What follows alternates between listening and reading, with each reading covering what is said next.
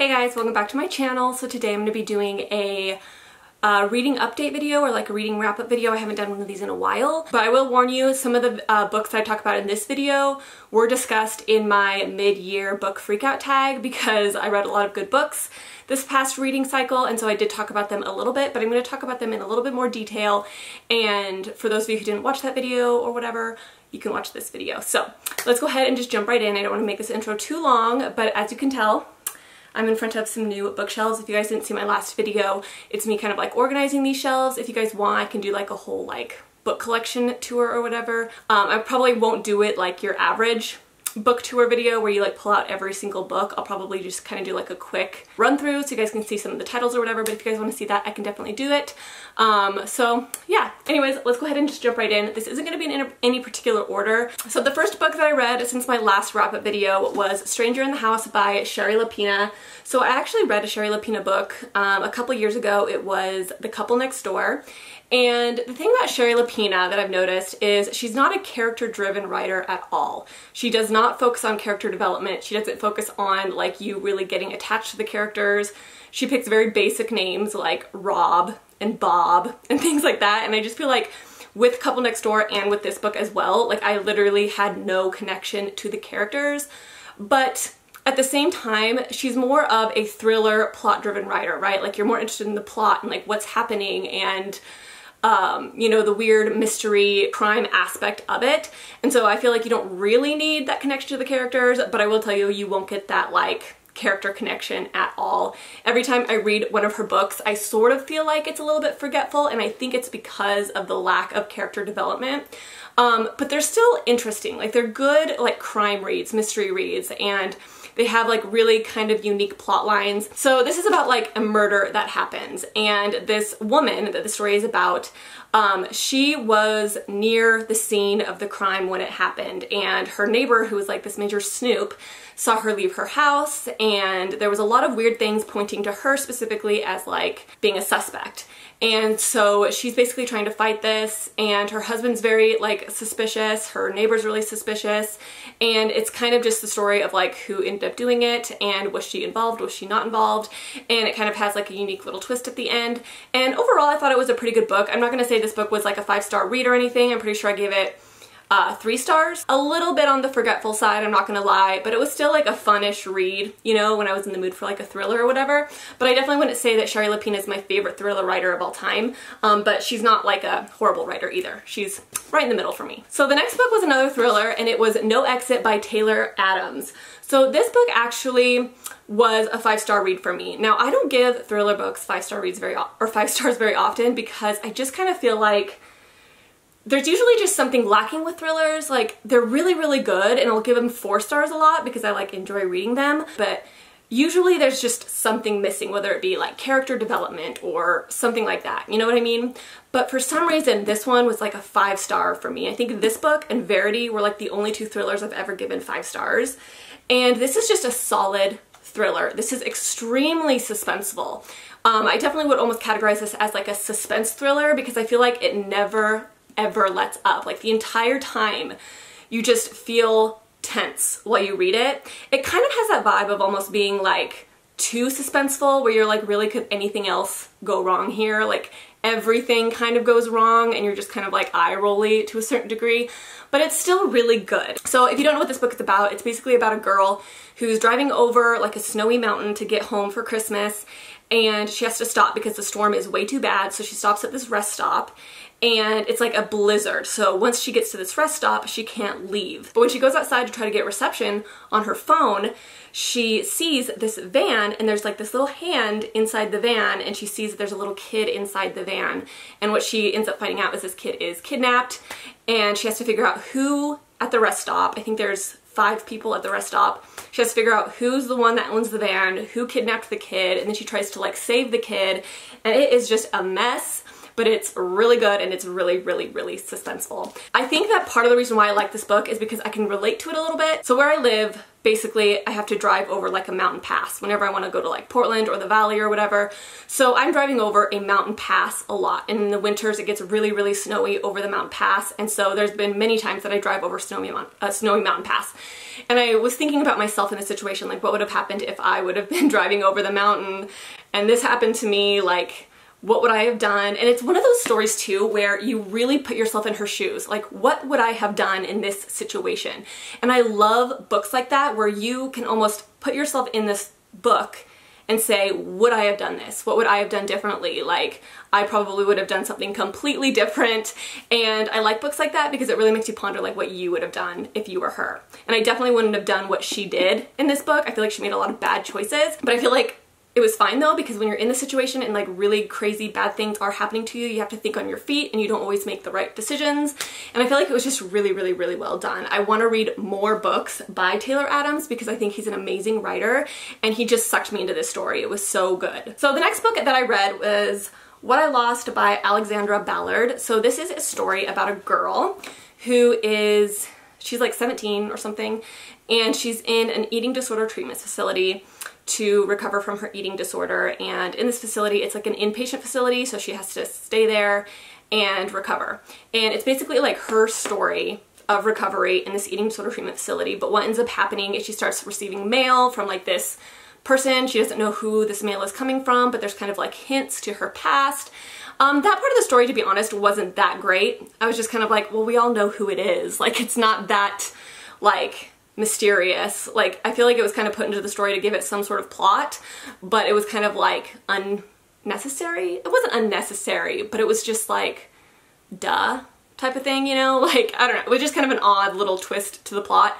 But what I read this book for is because as you guys know, I've said this multiple times, I was hospitalized and treated for an eating disorder, so I've read a lot of books with eating disorder recovery as like the main plot line, and this one was really, really good. One thing I can say though, out of all the eating disorder books that I have read, this one definitely touches on things that are very triggering. She does not hide away from like the tough stuff, and when I say that, I mean like there's body shaming, there's a lot of numbers and weights and calories thrown around. Like, she doesn't hide the kind of stuff that we think in our heads. And so if you're trying to recover from an eating disorder, I wouldn't recommend reading this. It'll be very triggering for you probably.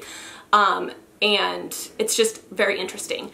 But if you want to like learn a little bit about what an eating disorder treatment facility is like, this is very spot on. I feel like a lot of the things that she experienced, I experienced in treatment. So this is an Own Voices story. The author did struggle with an eating disorder, so she knows what she's talking about. This isn't a memoir. This is a fiction story, but it is very accurate because the author lived through it. So this is really, really good. I actually gave this 5 stars because I thought it was so well done, and just the portrayal was really realistic. So the next 2 books that I read were From Blood and Ash, I forgot the title for a second, From Blood and Ash and A Kingdom of Flesh and Fire, both by Jennifer L. Armentrout. This is the second book, this is the first book. You guys probably already know that already.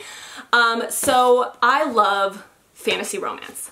Love it. And I talked about these a little bit in a video. I can't remember what video it was, but these books are so good. They're so Sarah J. Maas-y. Like, if you love Sarah J. Maas, these are going to be for you because they're very, very, very similar in writing style, in like storyline, like how she writes. It's very similar. And I really loved the characters. I loved Poppy. I loved Hunt. I liked the side characters. Like, everything about these books it kind of felt like I was reading like a Sarah J. Maas novel. Now, there's only one thing that I hate about Sarah J. Maas writing and this lady's writing, Jennifer L. Armentrout. They are so long-winded, it's not even funny. Like, there are times in these books that I was just bored, kind of. Like, she draws things out a lot, especially in this book, the second one. I kind of felt like I was just like, get to the point already, you know what I mean? And a lot of times when she was explaining the world and explaining to Poppy kind of like what was happening in the world, it was just like dialogue back and forth, and they would just sit around and like talk to each other and tell each other about the world. And that was like her technique to tell the reader about the world. And one thing I don't like about that is that it's boring. Like, I like it when the world is explained in a very fluid way, right? Like something little here, something little here, something little here. So it's not just like this dialogue going back and forth for like 5 pages explaining things about the world. I just find that really boring. And some authors are really, really good at like expanding a world for the reader while also just continuing the plot, if that makes sense. And I feel like Jennifer L. Armentrout wasn't super successful with that. I also feel like these books could have been edited down just a little bit, not only in like how long they are, but in like grammar. But overall, if you're looking for like a really good romance fantasy, which is like my favorite genre combination, these are definitely for you. So if you guys don't know what this is about, I'm going to just kind of give you like a really quick synopsis. It's about this girl, Poppy, who is basically held captive by this kingdom, and she is the maiden. So she has to stay completely virginal. She can't talk to anybody. She has to wear a veil over her face because nobody can see her. And basically she just has to like stay pure. And everybody is like waiting for their ascension. And when you ascend, you become like this immortal person. Everyone's ascension is based on her purity. And so when she ascends, it's like this big deal, and then everyone else can ascend, and that's kind of like the plot. But she doesn't like to be the maiden. She doesn't want to be this pure maiden woman. She never wanted this life. They chose her, she's chosen, and she's like, I don't like this. I don't want to do this. And then she ends up meeting Hawke, who is her bodyguard, and they kind of end up getting to know each other. Now that is an extremely vague description of what this book is about, because it like expands immensely into something completely more than that. I don't want to give it away though, because it'll definitely give away some twists and stuff, but that's kind of like the basic synopsis of this series. I haven't read the last one yet, but I think it's going to be really good. I'm really excited. I hope that she kind of speeds up that storyline just a titch, but the second one definitely ended in like this really unique place, and I'm like, what the heck? I think it's gonna be really cool. So I read A Game of Fate by Scarlett St. Clair. This is the Hades Saga 1. But this is like the second book in the A Touch of Darkness series, but it's in Hades' perspective. So it's the same book, it's A Touch of Darkness, just in Hades' perspective. Now, I really liked A Touch of Darkness. I gave it 4 stars. Persephone really annoyed me in that book, like she was really irritating in that book, but I really liked the overall storyline and stuff like that. Now, I gave this book, A Game of Fate, 3 stars. Now, I think there's a few reasons for that. I really like Hades as a character, so I actually thought I was going to like this book more than I liked A Touch of Darkness. But Hades, as sweet and as cinnamon rolly as he is so flippin' horny all the time. Like, that's all he thinks about. It's all he wants to do. Whenever he's around Persephone, like, that's all he can think about. And don't get me wrong, like, I love a good smutty book and everything, but sometimes I felt like he was so distracted by that it was just kind of like distracting. And like, it was just a little much as far as like his personality development went. I kind of was just like, okay, Hades, like, I get it. He was so sweet and so nice and everything, but like that part of his personality got like really irritating after a while. And I kind of felt like, which is a lot for me to say, I'm just gonna say this and it's like not what I would expect, there was so much smut in this book that it was like overkill, but I kind of felt like she didn't like work you up to it. It was just kind of like, I'm gonna throw some smut in here, and I'm gonna throw some smut in here, and here, and here, and here, and here. And they were like these really short, like vague little smutty scenes that like did really nothing for the story. I was kind of like, I felt like I was like numb to the smut by the end. It was just okay. Not a lot was added to the plotline, if I'm being honest. It kind of felt like I was reading the same book twice. And it just wasn't that great. I didn't really like it that much. I do want to read the next book in the series just to kind of see where the story goes, because this was the same story as the first one, so I just kind of want to see where it goes. And then if I like it, then maybe I'll continue, but if I don't like it, then I probably won't continue. But they're very steamy, so going in, just know that, like, that's why she wrote these books. Like, these are not books with smut, these are smutty books. So yeah, just know that going in. So the next book is Cancer Made Me a Shallower Person. This is by Miriam Engelberg. I did talk about this in my mid-year book freakout tag, whatever. And I'm not going to talk about this too much because I think I said pretty much everything I wanted to say there, but this book was so good. This is a 5-star book, and I rarely give graphic novels 5 stars. Like, graphic novels are such a hit or miss thing for me. Either I really, really like them, or like I don't like them at all. I feel like graphic novels are so easy to do poorly, and so it always surprises me when I really, really like one. And this is such a good story. So this is about a girl who, and this is like a true story, it's like a memoir. So this woman was diagnosed with cancer, and then this is kind of like her basically just telling us the story of her cancer journey, but in like a funny comedic way, which is like really refreshing, especially if you're going through something like this or you know somebody going through something like this. This kind of lightens it up a little bit. It kind of pokes fun at things that suck, but it kind of makes things feel a little bit more lighthearted. It definitely would make you feel less alone if you're going through something very similar. It just kind of pokes fun at some of the difficult things. It kind of makes fun of herself. And it's just like such a funny book. I can't explain it. Like, it shouldn't be funny, and I feel bad saying it's funny, but the way she wrote it, she meant it to be kind of funny. And I really, really like when people can kind of like make light of like really heavy things. I think it just makes life a little bit better, you know what I mean? So really, really good book. And then I read a second graphic novel. This is Stitches by David Small. So I got this at the library, and I had no idea what this was about, but I picked it up and I was blown away by this. I gave this 4 stars, but I feel like I could have given it 5 stars, to be honest, because it was good, like really good, but I can't explain why it was so good. Do you ever read those stories where you're like, I don't feel like I should have liked this as much as I did, but like I really, really liked it. There was just something so captivating about the way that he wrote this story, and I can't explain why. So this is about a kid who's 6 years old, and he's living in a very abusive home. His mother is like very silent and quiet. She's always sitting in her anger and just being like a horrible mother. She doesn't really take care of him. His dad's kind of the same way, and he ends up getting cancer in his neck, and he has to get it removed, but his parents don't tell him that it's cancer. They're just like, it's a lump, and then they just take it out, and they never tell him that it's cancer. But when he got his surgery, they took out a vocal cord, so he couldn't talk. So he became mute. Now this is a true story. This isn't a fake story. The author actually experienced this. And so he became mute, and he couldn't speak very well. And so he never talked, but his parents were still very abusive, and this is kind of his story about leaving his abusive home and kind of growing and finding himself and becoming something more than like his cancer and his abuse and his trauma, and just kind of like moving on with his life. And there's something, it just doesn't sound really that interesting, but it was so interesting and it was so good. And the way that his art is, like, it's just so good. One thing that I've kind of realized that I really like in books, it's very similar to The Ocean at the End of the Lane by Neil Gaiman, and kind of like the child abduction memoirs that I've read in the past.